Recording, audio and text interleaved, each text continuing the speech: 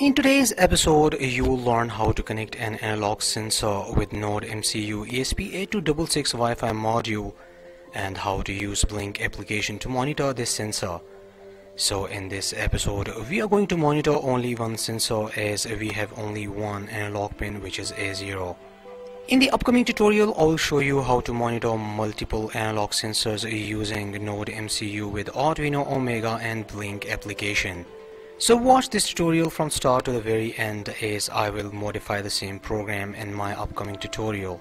So let's get started. The components that we will need for this project are number 1, Nodemcu ESP8266 Wi-Fi module, number 2, 5x7 cm Vero board, number 3, 4 70 microfarad capacitors. We will need 2 of these. Number 4, female DC socket. Number 5, 7805 voltage regulator. First leg is the input, middle one is the ground, and the third one is the output. Number 6, LED. The longer leg is the anode and the shorter one is the cathode. Number 7, 330 ohm resistor, and number 8, female headers, and number 9, variable resistor. I have already connected some jumper wires so that it can be easily connected with the Nodemcu. These components can be purchased from Amazon. The components purchase links are given in the description. This project is based on my previous 2 tutorials. In this tutorial you will learn how to install the Nodemcu ESP8266 Wi-Fi module board and how to download and use the Blynk library and how to fix the USB UART driver error. While in this tutorial you will learn how to make a power supply for Nodemcu ESP8266 Wi-Fi module so that it can be easily powered up using a 12-volt adapter or battery. The tutorial links are given in the description. So this is the final circuit that we will be using today. Let's have a look at the complete circuit diagram. This is the complete circuit diagram of sensor monitoring using Nodemcu and Blynk application. This schematic is designed in GateSoft Eagle 9.1.0 version. If you want to learn how to make schematics and PCBs, then watch my tutorial. The link is given in the description. Let's start with the power supply. This is a DC female power jack and where we can connect a 12-volt adapter or battery. This 12-volt will be used for powering up the Nodemcu module. As you can see, this 12-volt is connected with the input of the 7805 voltage regulator. 470 microfarad capacitors are connected at the input and output of the voltage regulator. A 330 ohm resistor is connected in series with the LED. This is a current limiting resistor. The output pin of the 7805 voltage regulator is connected with the VN pin of the Nodemcu, while the ground is connected with the ground. Make sure you connect all the ground together. A0 pin of the Nodemcu will be used for monitoring the variable resistor. This variable resistor can be replaced with any analog sensor. As you can see, the variable resistor middle pin is connected with A0 pin of the Nodemcu, while the rightmost and leftmost pins of the variable resistors are connected with 3.3 volts and ground. Now let's make an application using Blynk. I will be doing the screen recording so that you can easily understand. First of all, open the Blynk application.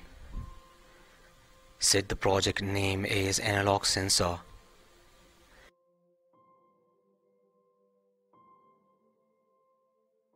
Click on the choose device and select Nodemcu.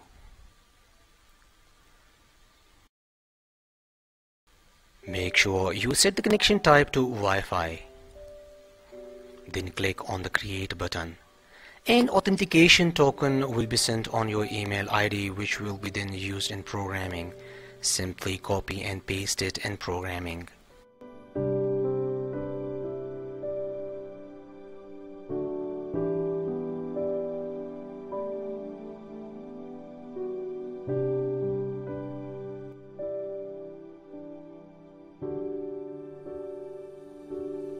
Click on the screen and in the display section select value display to edit.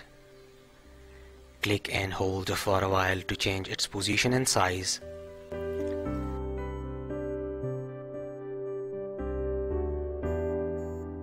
Set the title as a variable register.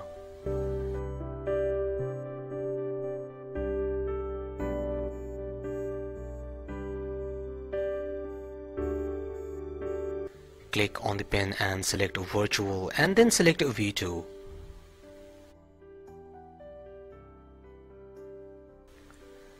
Click on push and select 1 second.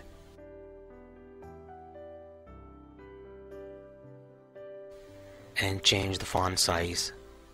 Our basic application setup is completed. Now let's start Nodemcu programming.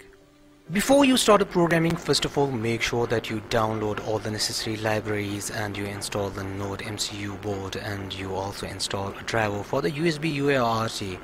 I have a separate video on this. The link is given in the description. Hash define Blynk_print serial. This is used for the debugging purposes. This is the authentication number which was sent via email. I simply copied and pasted over here. This is the name of your Wi-Fi and this is the password. Simple timer. Integer VR is equal to A0. Variable register connected with A0 pin of the Nodemcu. Integer is data is equal to 0, since the data will be stored in this variable. This function sends Arduino's uptime every second to virtual pin 1. In the app widgets, reading frequency should be set to push. This means that you define how often to send data to Blynk app.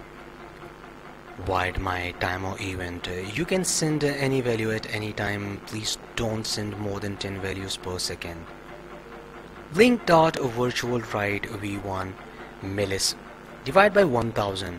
When we divide the milliseconds by 1000, we get seconds. We are using 1000 because 1000 milliseconds equal to 1 second. Unlike Arduino, Uno and Mega, Nodemcu has also at least 2 functions which are void setup and while do. Void means that this function is not returning any value, and the empty parentheses means that these functions are not taking any arguments as the input. Serial.begin 9600 activates the serial communication at baud rate of 9600, and this will be used for the debugging purposes. Pin mode is a function and it takes 2 arguments as the input, the pin number or the pin name, which is VR, and the status, which can be input or output, as we will be monitoring a sensor, so that's why we set it to input. Pin mode VR input. Blynk.begin authorization, SSID and password. Set up a function to be called every second. Timer.set interval 1000 and sensor value. Sensor value is a user-defined function which is called every 1 second. We can change this time. Then starts a while loop function which simply consists of Blynk.run and timer function. Sensor value is a user-defined function. Its type is void and it doesn't take any arguments as the input. Is data is equal to analog read VR. This instruction simply reads the variable register which is connected with A0 pin of the Nodemcu. You can send any value at any time. Please don't send more than 10 values per second. Blynk.virtual write v2 is data. This instruction sends the sensor value to virtual pin 2. So currently we are reading only one analog sensor, as we have only one analog pin, which is A0. In the upcoming tutorial, I will show you how to connect multiple analog sensors using Arduino Mega, Nodemcu ESP8266 and Blynk application.